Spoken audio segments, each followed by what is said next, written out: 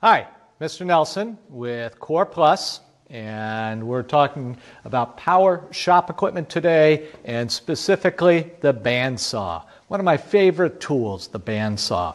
So what can a bandsaw do? Obviously it's a saw, and what it does, it cuts into material, such as in this project. This is the napkin holder project.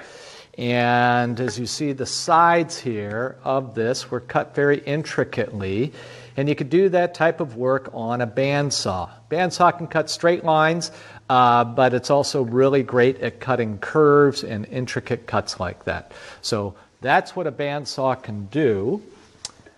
Let me explain the technology behind a bandsaw here. So this is one of our bandsaws that we have in the shop right here. We have our table here that we're going to be using to put our pieces down and cutting. We always keep our pieces flat on the table when we're cutting.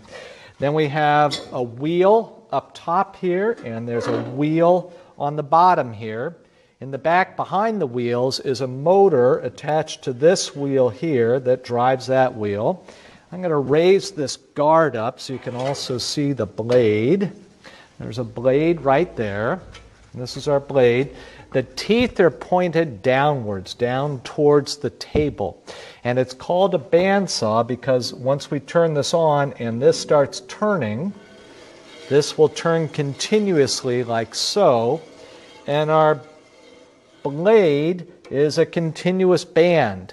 It is welded so that it just continuously turns round and round as it's cutting here. So it spins around as it's cutting, it's forcing the wood down to the surface of the table, and the blade, the metal blade, is cutting through the material. Pretty simple technology. And so now I'm going to close up that because you never want to operate those with the wheels turning, and I'm going to lower the guard all the way down. So that's what a bandsaw can do, and that's some of that's how the bandsaw operates. And now we'll move into the safety of the bandsaw.